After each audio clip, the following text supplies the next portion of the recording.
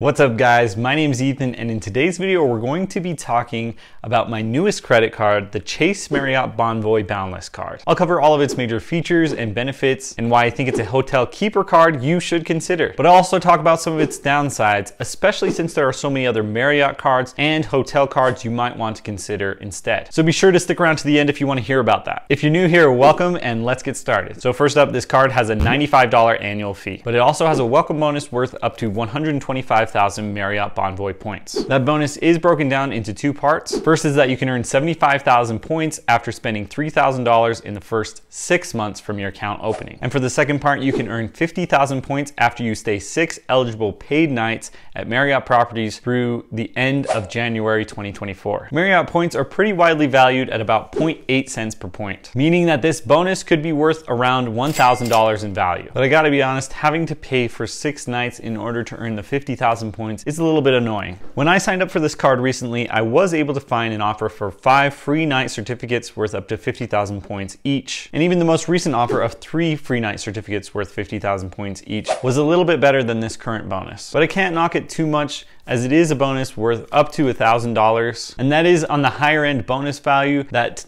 $95 annual fee hotel credit cards typically offer. The next feature worth mentioning on this card is that it comes with a free night certificate every anniversary year worth up to 35,000 points. Valuing Marriott points at 0.8 cents per point, that's going to be worth around $280 in value. So right there between the welcome bonus and the free night certificate, this card pretty easily pays for itself, even adding some value on top of that. And for that reason, I'd say this card is pretty easy to justify keeping in the long run, making it a great hotel keeper card. But unfortunately, I think that covers about all the exciting points when it comes to this card for the majority of people. Moving on to the earning categories, the card earns 6 points per dollar spent at Marriott properties, 3 points per dollar on combined spend between gas, groceries, and dining, up to $6,000 per year, and 2x on everything else. Now, a 2x earning category sounds pretty good, but when you factor in that these are Marriott points that you're earning at 0.8 cents per point, it's not really as good as it sounds. Moving on to some of the other perks of the card, you're going to automatically get Marriott Silver status. This is really nothing to get too excited about, unfortunately, because really you're only going to get priority late checkout, which is completely based upon availability, and a 10% points earning bonus. Plus Marriott's ultimate reservation guarantee, which says that if Marriott can't honor your reservation for any reason,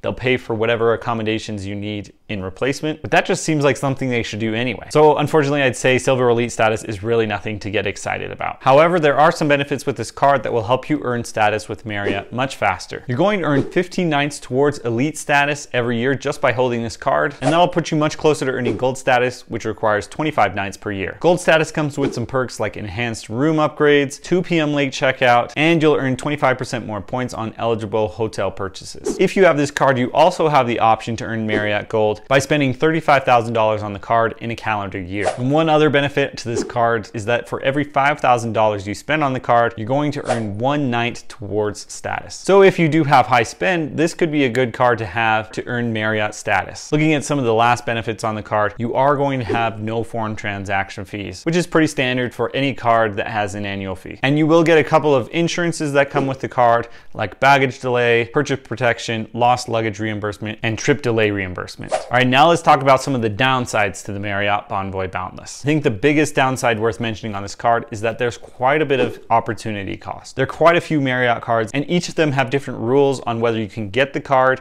or get the bonus, depending on which other Marriott cards you've had in the past. It's a pretty complicated ecosystem of cards, but there are a few charts you can find online that help simplify the breakdown. I think the biggest takeaway on the Bonvoy Boundless card is that you're going to be missing out on any American Express card for the next 2 years if you get the bonus on this card. So you really have to make sure that this is the Marriott Bonvoy card that you want to hold. However, when it comes to Chase, you do have the option to product change between quite a few cards. But to simplify the whole process, I would say this is one of the better hotel keeper cards. And for me, the Marriott Boundless hits a pretty sweet spot of a low annual fee with a free night certificate and a few other smaller perks that come with the card. But just be aware there's quite a bit of opportunity cost if you do choose to get the Boundless card. The only other downside I think is worth mentioning on this card, and it's not that big of a downside, is that the welcome bonus is constantly changing. Now, it's normal for welcome bonuses to fluctuate, but it seems like on the the Boundless card, it's way less predictable than most credit card bonuses. For instance, on the Chase Sapphire Preferred, another $95 annual fee card, you can expect that the bonus will range from 60 to 80,000 points, maybe sometimes even 100,000 points. So it's pretty easy to know if you want that 80,000 point welcome bonus, you just have to wait to get it. But with the Marriott Boundless card, you just never know what the next bonus will be. Sometimes it's just straight points for a certain spending requirement. Sometimes it's free night certificates. Sometimes you need paid stays in order to earn the welcome bonus, and it just seems to always be changing. The bonus I got on the card was the 5 free night certificates worth 50,000 points each, and that was probably the biggest bonus that had ever been on the card. And if I remember correctly, that bonus has shown up just twice on the card's history. So it's really hard to say whether a big bonus like that will pop up in the future. And so the point I'm trying to make is that it's not easy to predict what the next bonus will be. And I would say if you want this card, just grab it when you feel like the bonus is reasonable for you. Even though this current bonus isn't my favorite,